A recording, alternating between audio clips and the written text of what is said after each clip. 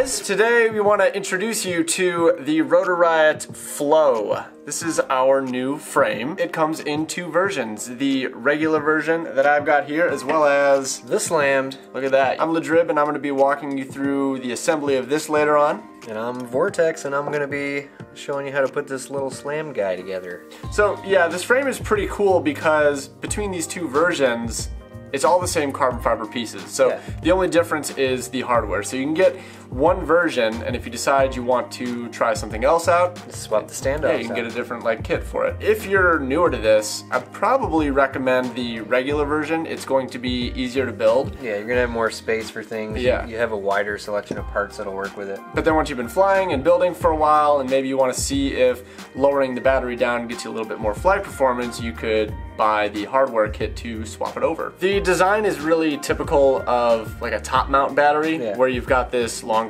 body for it, but it actually has slots on the bottom as well. So you can mount the battery either to the top or the bottom, which means that you could kind of configure where you want the GoPro on the top. You could do the battery on the bottom and the GoPro in the center, whatever you want. Personally, I like the good old-fashioned GoPro on top, battery on top, battery behind the GoPro, yeah. So I just use it like normal, but if you want to usually don't even use battery slots. I like the slots better. Truex, which is pretty good for freestyle. It's always kind of makes sense to me that all the motors are like equally spaced from each other. You have both 30 by 30 and 20 by 20 mounting holes in the center and the rear. I think some video transmitters nowadays are like 20 by 20 mounting. Or but I mean, you can get really creative. I mean, you could do a 30 by 30 ESC in the center and a 20 by 20 flight controller in the rear. Which would be cool, like for the slam. So in the slammed, you're not going to get a stack in the middle, but you could put either your flight controller or your ESC in the back, and then vice versa. Yeah, because with the regular edition, yeah, you could do the 4-in-1 ESC and a flight controller stacked on top of each other, but there's not enough room for that, so yeah, that's a pretty good idea actually. I like the camera plates. It's not like it's something crazy unique to this frame. I think a lot of them have it, but my last couple of frames have been 3D printed mounts for the camera. And just that it has camera plates? Yeah. All my frames have always had camera plates. Mine haven't, and I don't think every frame out there has them. That's true. Because it is kind of nice when you use all three holes on each side in your camera. That thing's locked down. Right, well, and yeah, because this has the holes for the new style of full-size cameras that have the straight 3 holes, right? And then it does have the back swoop, so if you have the older style camera that has that rear thing, then you can do that too. And then I also like that the camera plates have this cutout up front, so you can use a 3D printed camera mount that slides over the standoffs and keep the carbon fiber camera. So that would be more for like a micro camera. Yeah, so you can use a micro camera with a 3D printed thing, but still have these things in place, which will give you a little bit more stiffness and protection, and whatever. 16 by 16 on motor mounting, so which I think is becoming standard. Yeah, I think that's more standard, right? I mean, so they used to always have the slots, right? So you could do 16 by 19, but more and more motors are 16 by 16. All of our hype train motors are 16 by 16. And it's nice because it is going to make the arm end more durable. Yeah, this you have is to true. remove less material. Oh, I like that it's got the split bottom plate design. Oh yeah. Right? So I think that's going to make it like a little bit stronger. It sandwiches the arms without there having to be like an additional dedicated sandwich piece, you know what I mean? Because like a lot of frames that have the arms meet in the middle, then they've got a bottom plate and then just like a small piece. Like even my frames like that. Right. That's kind of the normal way of doing it. But this doesn't have just like a sandwich plate. It's got 2 bottom plates that kind of overlap. And it's also got the little reinforcement plate. That's the most common place that this style of frame tends to break, is breaking off that nose, and you have that GoPro on top, so it's like a anytime something can fit in between the arms, that's getting whacked. Alright guys, so that's the Rotor Riot Flow regular and slammed editions. We're going to walk you through how to assemble this frame. So I'm going to be showing you guys how to put together the regular edition of the Flow. It's a bit easier of a build, but you're going to have a higher center of gravity because your battery is going to be more traditionally top mounted above the prop line, as opposed to the slammed edition, which lowers the battery, as Jeff will show you later on. So let's get right into this. All right, we've got all our parts laid out and organized. 4 arms, 2 bottom plate sections. This is the rear section of the top plate. This is the front section of the top plate. We've got a little nose stiffener piece, you'll see how that works, and 2 camera plates. And for standoffs, we've got 2 different sizes of standoffs, and there are 4 of each. They look similar, so line them up and you can see which is which. Oh, and of course a top plate battery pad. We can go ahead and stick that on right away, because why not? Grab your big top plate piece, line up the cutouts. If you want, you can just knock out a few of them to get it lined up, and then stick it on and knock out the rest. Press it down. Then we can just go through, get rid of the rest of the cutouts. I'm gonna leave the protective film on. It's kind of like the last step I'll do at the very end, like when you get a brand new cell phone. To start assembly, we are going to start by attaching the arms to the 2 bottom plate sections. That's gonna be done with the long screws. Let's start by grabbing the 2 bottom plate sections, and one of them has press nuts. That's what the screws are going to thread up into. The side with the press nuts has the rear of the quad. The side without the press nuts has the nose of the quad. So that means the 2 pieces are going to come together like that, and the arms are going to be between them. Now what's pretty cool about assembling this is you'll notice that the arms have a slot right there for the rear screw as well as the flight controller screw. Which means that when you go to remove these arms, it's going to be really easy. You'll only have to take out the one that goes through the hole, and then you can slide it out. And this is also going to help with your assembly. So what that's going to enable us to do is attach the 2 bottom plate pieces together just by threading a little bit of the screws in for the 4 that are in the center. We've got the 4 center screws threaded in there, and now with it like that, you can just insert the arms into place and then do the other screws. So it'll just slide right in. The arms are actually symmetrical, so that's really nice. You don't have to worry about getting it one way or the other or aligning your arm tips, or just slide it in, you'll be good to go. Grab another one of your long screws, pass it through the hole in the arm, and just give that another couple of turns. Still want it to be pretty loose, we just are getting everything in place before we tighten it up. I do recommend using Loctite on all these screws. You can do that as you go. I'm skipping it now to save time. Or if you want to get everything assembled and then go back and add Loctite all in one go, you can do that too. Loctite's not a bad idea to keep this thing together as you're actually flying it. So now we have 8 of the long screws in place. We started by putting the 4 inner screws in, sliding the arms into place, and then putting the 4 outermost screws into place.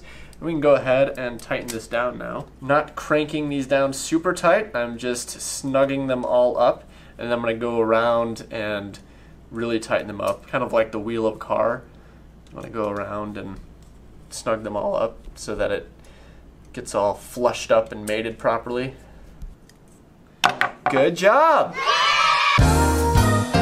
So the next thing we're going to do is address the nose of the drone. One that looks like this. This is going to go down on the inside of the drone frame on top of the top plate. So the inside of the drone frame is indicated by the side that has the press nuts. The bolt caps are going to be on the outside, so this is the inside. We're going to take this and we're going to set it there. So the 4 medium screws are going to pass through the nose of the lower bottom plate as well as the stiffener piece and thread into a standoff. You have 8 standoffs, 2 different sizes. Grab the longer ones for the front. There we go. We've got the 2 bottom plates sandwiching the arms, and we've got the front stiffener held down by the front 4 long standoffs. Now we're going to do the rear 4 standoffs. These are the slightly shorter size. The 2 standoffs that are closer to the rear arms are attached via a screw that passes through both bottom plates. See how this protrudes? This just kind of holds everything together and adds a little bit of strength. And that's why you have 2 long screws left over. These are the same length of screw that we use to attach the arm. So these pass through the lower bottom plate, go next to the arm and through the upper bottom plate, and then thread into your standoff there. Now the only screws we have left are the short ones, so we'll grab those and do the rearmost standoffs. Okay, before we put the top plates on, we want to get the camera plates in place. So we are going to insert them into the tabs that are in the bottom plates. The tab goes all the way through the stiffener piece and the lower bottom plates, so you should see it come flush with the bottom. And you want them oriented like that, so this front cutout is facing forward. This is going to give you clearance for 3D printed pieces for mounting micro cameras that slide over the standoff, which means you can use the camera plates here for some additional stiffness while also having camera mounts that maybe go over the standoff. So you got clearance for that. With the camera plates in place, grab the front section of the top plate, insert it onto the vertical camera plates. Grab 2 short screws, thread that into the 2 front standoffs. Don't do the second set of standoffs yet, because the next set requires the screw to go through both top plate pieces. So grab the other top plate piece, get it in place, grab your 2 remaining medium screws and pass those through both pieces of carbon. Finish it off, take the remaining short screws and get them into place. If you like these little landing feet, you can go ahead and stick those on. Peel the backing, stick it on the bottom of your arm. And that's it. Our frame is fully assembled, just like a brand new cell phone. Oh yeah, it's such a satisfying. So that's how you assemble the Rotor Riot Flow Regular Edition. We're gonna have Jaboy Vortex walk us through the Slammed Edition. It's a little bit more complicated, but it's not too bad. Jabby! So this one's kind of more up my alley. I've been flying little squished low profile frames for the last couple years, so this is my kind of style here. So all the carbon parts between the 2 frames are going to be the same. It's only the hardware that makes it slammed or not. You got 4 arms. You have 2 plates that look very similar. The difference is this one has press nuts in it. This one does not.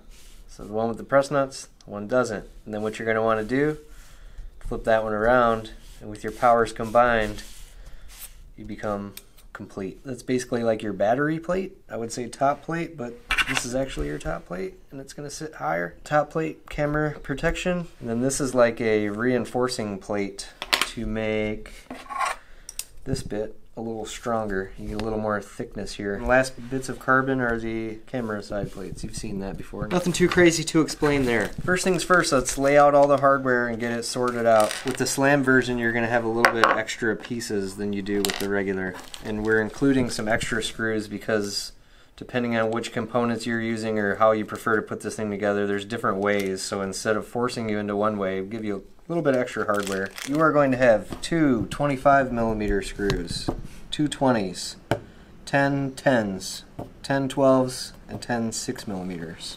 Right, first things first, as I showed you, these plates go like this.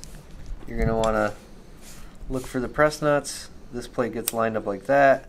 And always remember, whichever side of the plate that you see the press nut on, the screw needs to come from the other side. We've had some people build the CL1 wrong, where they had this plate like this and then a screw going that way. That doesn't do anything. It just pulls the nut out. So always, whatever side you see that part on, the screw's got to come in from the other side. If you're using the slammed, you're going to want to use the shorter screws, the 10s, because if you use the 12s, you get a little more threads hooked up, which is going to make it stronger, but it sticks out just a little bit above the press nut, and depending on your flight controller, that might touch. So that's the reason why we've added the 10mm screws. So be sure to use those, especially for these 4 underneath the flight controller. I'm just going to go ahead and put all 4 of these screws just loosely in there. Those are going to seat into these 4 press nuts. Just put them ever so loosely in there. After Drew and I put together this frame a couple times, we found this is really useful because you don't have to fiddle with it and try to hold things all together, and you got 3 different parts and a screw. Like, that's pretty much together now. And since the arms are slotted, that will just slide right in there. Doesn't matter which way you flip the arm, it's the same both ways, so you don't have to worry about that. So once you get an arm in, you can just take another 10, or on these ones you have your choice. So maybe on mine I'm actually going to use a 12 here because it'll hold tighter. On these ones it doesn't matter if they're sticking out because there's nothing on top of it. Just get these snugged up. So this is the reason for the different lengths of screws, because if you get a good look at these protrude a little bit, and you don't want that here because a lot of flight controllers are going to have components sticking off the bottom. This thing's only going to be about that tall when it's done, so you don't really have a lot of room to keep the flight controller up above this, so it's important to use the short screws at least for the center ones. If this little protrusion bothers you, there's more screws in the kit. You can use the 10s all the way around. 11 might have been perfect, but 11's a weird size screw, and we didn't want to make a screw size that people struggle to find. Okay, so at this point, it's still exactly the same as if you were building a regular version, and this is where it starts becoming different. You have to set this plate down.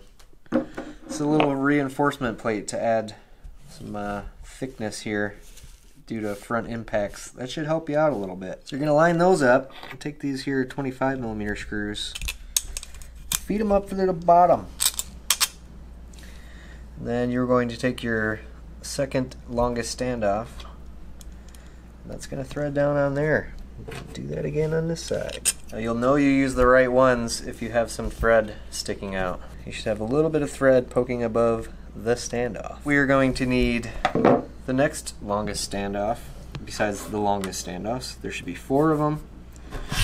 Those, and then we're going to use 4 of the 12mm screws. These are going to be the back 4 standoffs that support the battery plate. So actually we only need 2 of the longer screws. So 2 12s and 2 6s. And these go in these holes just behind the arm. Since there's no material in between there, it kind of allows it to compress that and like squeeze in a little bit tighter than it would have been if it was filled in. That should help with having any kind of arm wiggling problems. I haven't noticed. Seems like it'll be super rigid. So we're using 12mm that are going to have to pass through, not through the arm, but next to the arm to take up the thickness of the arm.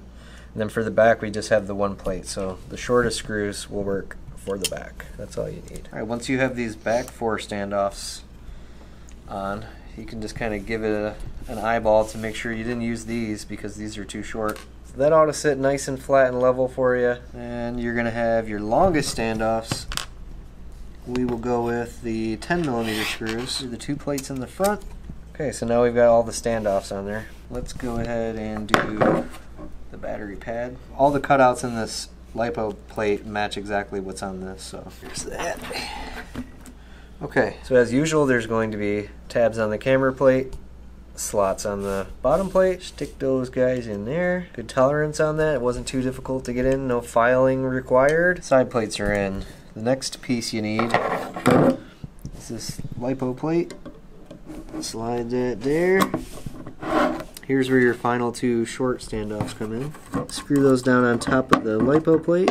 And the final piece to the puzzle is going to be this top plate. Boom. I got lucky there. Sometimes these don't want to line up, so you kind of have to like tweak one of the camera plates in or out. That kind of helps it pop in, but for me it was lucky. It just slid right into place. It'll be all short screws from here on out. All the top plate screws are short. One last thing to do. Drew's favorite part, we get to peel off the protective film. Let's go ahead and stick these landing pads on there because they come with the frame and you might want to use them. Or you might want to get yourself some of those sweet Rotor Riot skids so you can squeeze them down nice and firm. Let that glue do its work. I like that about it. I like that it's not so click-clacky. There's your Rotor Riot Flow slammed. Hold on. Slammo.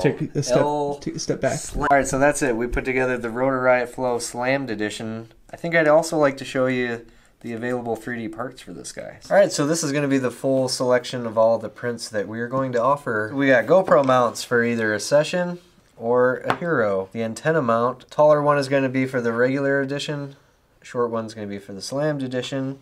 It'll be clearly labeled on the store, so you will know. Those are the microcam mounts. Oh, nice, okay. So if you're a microcam user, that's going to be for you. That's going to slide right over the front standoffs. Alright, so my guy is the regular edition, so I'm going to take the tall antenna mount, and you use the Session, so you get that old, outdated shape, and I got my new fancy Hero, my expensive, fragile camera. So bougie. Breaks every time. I don't know how you had a Session it's luck. Since 2017. I've been just flying like a sissy lately. And then we also have arm guards. Oh, there's also this other little piece. I think it'll be fine without it, but there's this little, I don't even know what shape you would call that. But what this actually does is it goes in between all the arms, like that.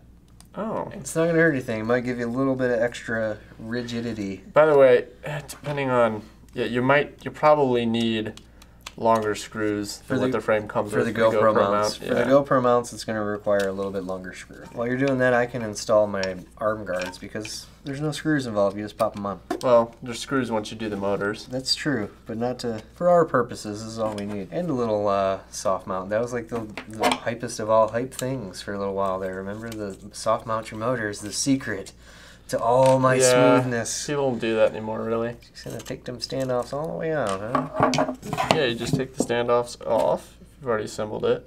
You got 2 holes here for your 2.4 antennas and antenna tubes or zip ties, however you want to protect them. And then this hole, that's obviously for the SMA. The SMA. If you have that style of SMA that has the 2 holes on the side, yeah, okay, you can secure that there. Oh, is that so you bolt it in, maybe? Yeah, because you can bolt. Gotcha. This has the same thing. So the prints aren't required. You can figure out some way to mount an antenna to this without it. There's places for a strap. I really like using a 3D printed thing that helps me get the antennas away from the carbon fiber. That's what's going to help you get the best range, so it's really ideal if you can get it out and away from the carbon fiber. Let's put the GoPro mount on too. Why not? All the mounts. You're definitely going to need longer screws. Gonna need longer screws. I got you right here, buddy. Oh, thank you, Drew, for the long screw. Oh, Jeffrey, you're so welcome. I like mine more than yours. It's alright, I like mine more than yours. Alright, we've got our frames assembled, we got our 3D printed parts. We just have to actually add the stuff that makes it fly, the electronics, the motors, and we got to build these things. So we're going to build them, and then we're going to go fly them. 1, 2.